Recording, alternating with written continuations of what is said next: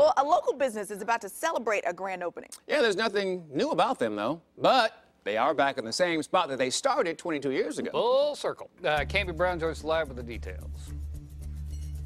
It has been almost 3 decades that Getta Clue has been around, and it is so unique that now they have this new DOCO, and they're basically back where they started, because you'll remember they were here in downtown Plaza, but you guys started 26 years ago off of Broadway, Justin, is that right? Broadway and 17th, Yeah, and you guys have done a lot of stuff here in this shop to make it really special. So let's start with the fitting rooms, because who did this and what's unique about it? So Jeremy Stanger did the art for this, inside and out, all hand done. Took him over 2 weeks to do. Really great job, amazing artist. Now, I would love to show you inside, but there are some pictures that are not TV friendly, so I guess you're just gonna have to come here to see it yourself. But let me tell you, when I say they thought of everything, they did. Because you know people like to take that selfie in the mirror?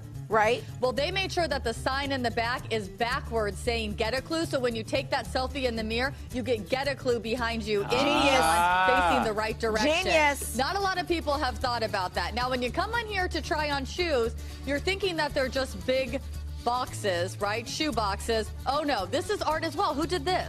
His name is Naveed. He is at the warehouse, Artist Lofts, and handed these shoe boxes for us. And yeah, took a lot of time to the thing. He's got a brand called Extra Cheese, and he's an amazing artist. Yeah, there are a lot of crazy talented people here in Sacramento. Some of them have worked here with you guys and have been able to launch their brands. What are some of the local Sacramento brands that you guys carry? California Steez, at Sacramento versus Everybody. He's our boy. He's been doing a great stuff. All Good and Official, we've carried forever since the beginning. Cloud9, a couple other brands. There's been a lot of guys that have I know, I'm putting here. you on the spot because there's so many. 26 years ago, did you and Scott ever think that it would be like this?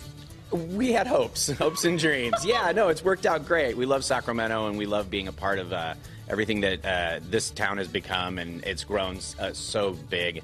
And DOCO is rad. It's the city center now. It's going to be growing every day. So yeah, and they were just teenagers when they started this, you guys, which is just insane to see how this has blossomed. And I know I was telling you about love stories. You know, there's been some marriages, some kids that have come out of this, because after 26 years, you know, employees meet each other, employees meet the customers out here, and not only that, we really have a claim to fame here with this store. Why is that?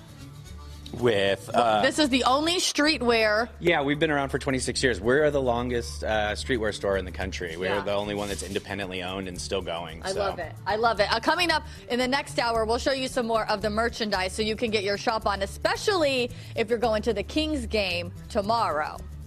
Season opener, home opener. Right? A little something special. Yeah. All right. Stop on in. Well, offering secondhand clothing as an alternative to traditional